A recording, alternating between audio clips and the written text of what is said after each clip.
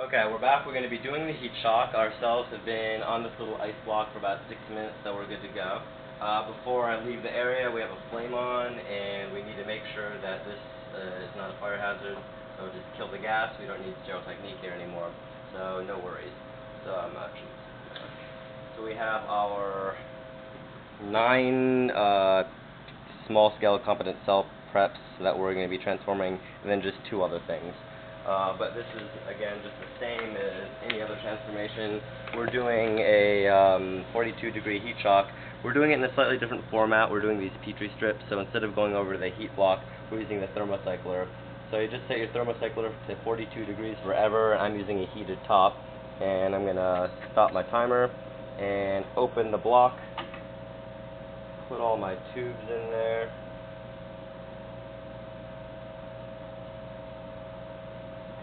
Close it all up. I'm going to loosen it up. Hit my timer.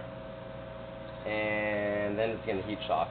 So the thermocycler, maybe we can do an example over here, consists of kind of 2 parts. It's this part, which is the actual thermocycler. It can change temperature very quickly. And then this top part, which is just kind of like a heating element. It's kind of like a George Foreman grill up here. Just kind of has one temperature. It can't change that much. But this is where the actual temperatures are changing a lot. So this is 42, and this is going to be like 95 or something like that. And the reason I use the heated block is because if any of the cells are not at 42, I want them dead.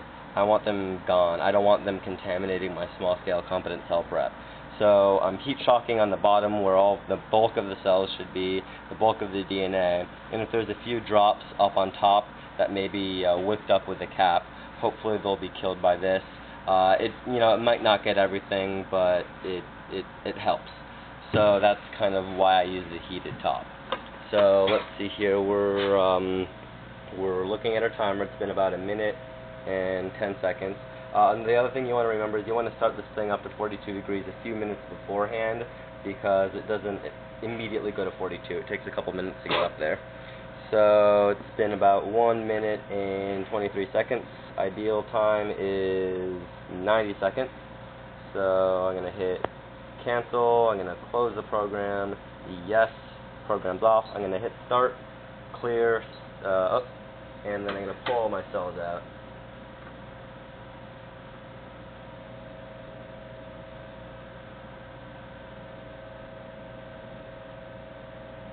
And then 1 minute recovery on the ice.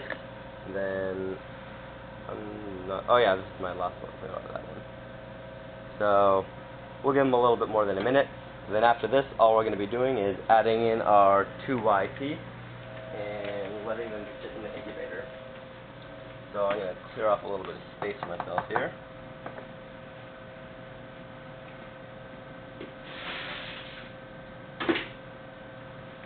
And then we're back here with a plain 2IP, which is very susceptible to contamination, so we got to use sterile technique again. And whenever we use plain 2IP, we need to hold it up to the light, make sure it's clear. You can give it a little flick, and then sometimes if there's a pellet at the bottom, you'll see some cloudiness develop. But it looks clear to me, so we're probably good with this. So plain 2IP again, treat with caution, and use very good sterile technique. So I'm just going to flame everything off, unscrew it, flame off again, and then I'm going to leave it capped but unscrewed. And then I can actually pull out all of my tubes. So it's been about 1 minute, so the transformation is complete. And now we just got to recover. So here are all the tubes. And now I'm just going to open everything.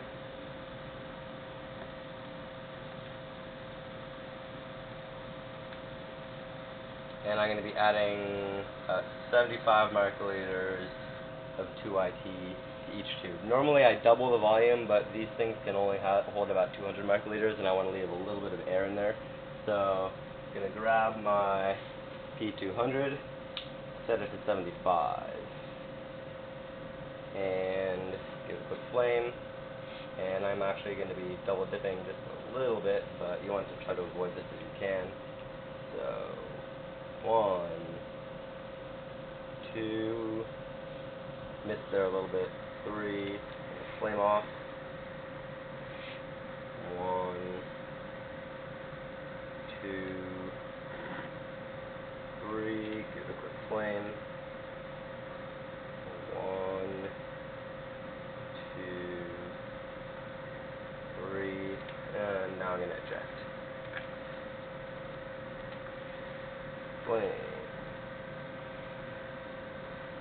I'm touching, so switch tips. And the last one. So cap everything. And I actually made a mistake. I should be capping this first. And I'm making all sorts of mistakes right now. Do you see how my hand is above my samples? That's actually pretty bad practice. I should have not done that. Because if my hands are above my samples, maybe some contaminants could be falling off of my shirt and into my tubes, giving me contamination, which is just no good. So I'm going to cap up my tubes, kill the flame, start my timer over again, and now this goes in the 37-degree incubator for about 1 hour. Normally we put it in the shaker, but these are just too small to make a difference, so it'll be fun in here. Take a slight hit in efficiency, but nothing that we're too worried about. Hit start, and then these all get plated about an hour. That's how you do a small-scale confidence cell prep.